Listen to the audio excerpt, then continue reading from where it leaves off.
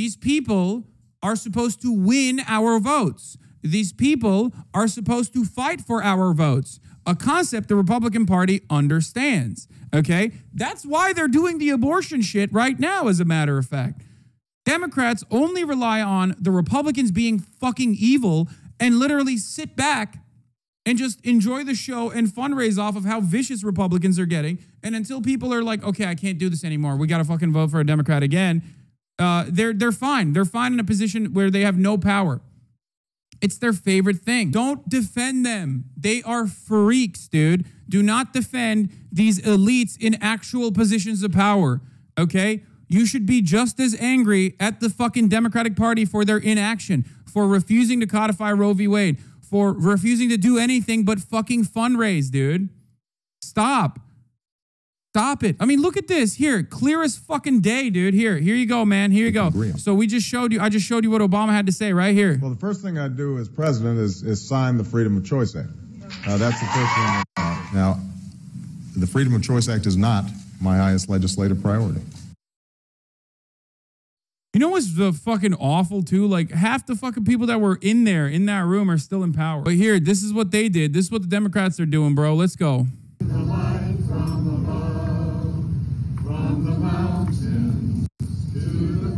Bro, this shit sucks, dude. I just like, you know what? This shit only works if you love America, okay? This only works. This kind of fucking pandering only works if you truly, genuinely, in your heart, have love for America and have love for the institutions and feel like they defend you. If you have already lost that, if you have lost all hope that the American government is going to take your side on any fucking particular matter, why the fuck would you care about this? You just think like these are a bunch of fucking assholes who are running around singing and shit. Like they're insane. This looks insane to any normal person. Okay? If you're a fucking normal human being, you're like, I've been voting Democrat my whole life. What the fuck has that gotten me? Holy shit, they can't even fucking defend fundamental rights like medical procedures that everyone should be able to get if they choose to. Like, what the fuck? What have they done for me? I don't give a fuck. Like, oh, God bless America. I don't give a fuck about this theater shit, dude. Fuck it. It's lame as hell. The oceans white with foam. God bless America, my home, sweet home. No, man. No, it's not God bless America, okay? It's motherfuck America. Here, goddamn America, dude. Here's Reverend Wright, Obama's famous preacher that Obama fucking cast aside once he was done taking advantage of his, like, political bona fides and his clout in Chicago. Where governments lie, God does not lie. Where governments change, God does not change. And I'm through now. But let me leave you with one more thing. Governments fail. The government in this text comprised of Caesar, Quirinius, Pontius Pilate, Pontius Pilate.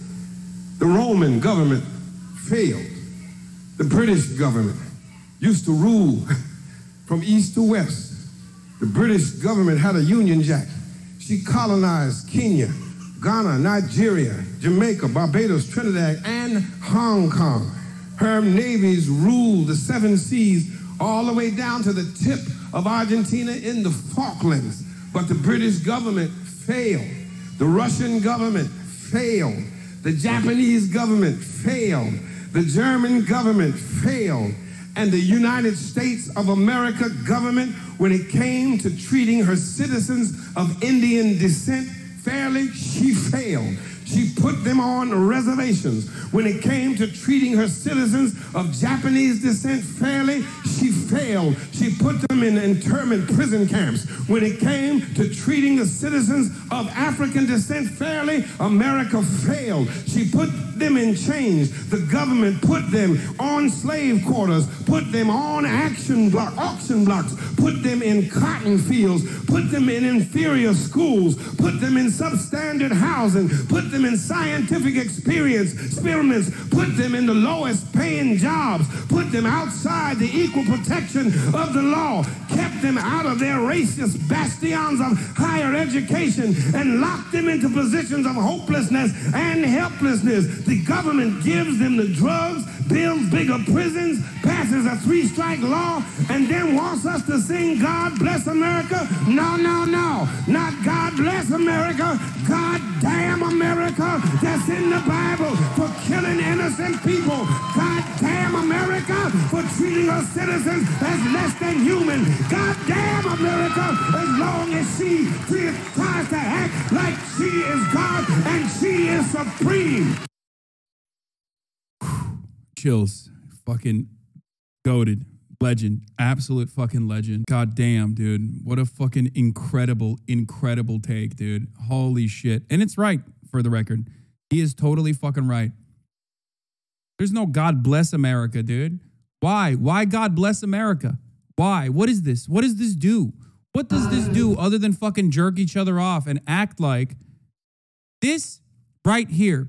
What you see in front of your eyes at the fucking steps right here as they sing like God bless America, this is a lie. They are lying to you. They're telling you that these institutions deserve to be protected. They're telling you that there is still some semblance of protection, some semblance of normalcy. They're trying to desperately grasp at fucking straws and tell you that these institutions will put your interests, will defend your interests, and will put you ahead of corporate profits, will put you ahead of the Republican Party's pathetic, vulturous, monstrous, parasitic, bloodthirsty policy positions. It's a lie. It's an absolute fucking lie. It's a song and dance that these fucking crooks are engaging in. Okay? Now, obviously, the real villains of society are not the Democrats. Okay? But they too are villains. Because inaction in the face of injustice is siding with the oppressor. It's just the truth. And the oppressive attitude is not just coming from the Republican Party, but from the core of capital, okay? The power. And the Democrats capitulate every fucking step of the way because they too have the same exact corporate benefactors. But the most offensive part about this issue, specifically women's reproductive rights, is that it's not an immediately economic policy, okay? Some of you will turn around and say, oh, well, you're wrong. It does have these sorts of consequences. They're trying to improve the fucking baby pool. They're trying to like force people to carry pregnancies to term. Sure. But on its face, this is not as direct as, utilizing white supremacist values through the criminal justice system to ensure that you have a steady fucking prison labor system, a slave labor system in place, and consistently push black people down, consistently use undocumented immigrants as a second-class citizen labor pool that is constantly fucking cycling in as a consequence of all the fucking instability that we cause in their countries and Latin American countries, okay? That all is intertwined with one another. But when it comes to protecting women's reproductive rights, this is a simple wedge issue. 64% of Americans agree that Roe v. Wade should have remained the law of the land. Every single Supreme Court justice that was appointed in the last fucking 10 years has said that they see Roe v. Wade as a super precedent. What does that mean? That means that they believe and understand that this was well established and they were not going to change it. They lied. They lied on Senate hearings and they can get away with it. They can fucking totally get away with it, and they will continue to get away with it. Why? Because these people in positions of power don't care. Rich people are always going to be able to get abortions, okay? Rich Republicans are always going to be able to get abortions for their daughters. They're always going to be able to get abortions for their mistresses. As a matter of fact, they're going to force people to go and get abortions if they have a mistress, as they have done time and time again.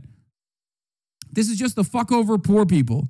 But because of that, and because of the fact that there is no like immediate material reason for why this kind of cruelty is happening, Democrats should have solved this. Democrats should have codified this, but instead they fundraise off of it.